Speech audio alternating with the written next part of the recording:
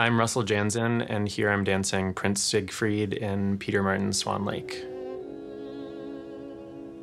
This is the middle of the Black Swan pas de deux. I like this pas de deux because it's easier for me. It's not as much work, not as much lifting, but I think it's actually pretty hard for the ballerina. Like there, she just did those promenades and I help her a little bit with my hand, but it's mostly her turning herself around.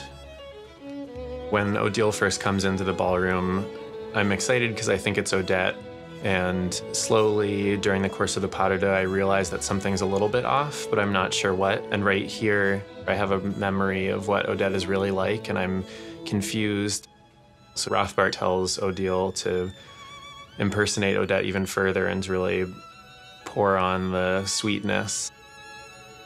So Tess does some of her mannerisms from the White Swan act to fool me.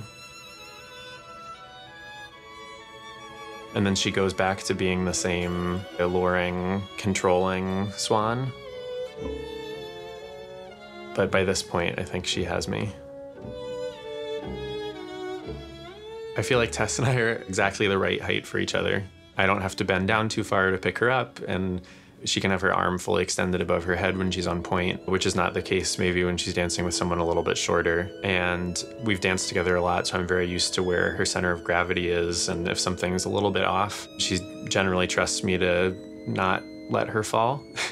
And I'm generally pretty good at not letting her fall. One thing that's nice about this pas de deux is that it alternates between more technical things and then acting and paying attention to the story that you're telling.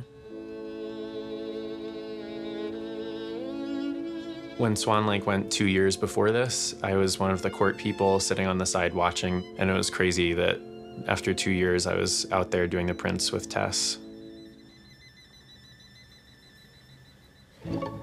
When we're bowing, Tess and I have a moment to look at each other, and for a very brief second, there's nothing stressful happening, and we get to acknowledge each other as Tess and Russell and not just as Odette and the Prince, and that we're there for each other beyond the characters.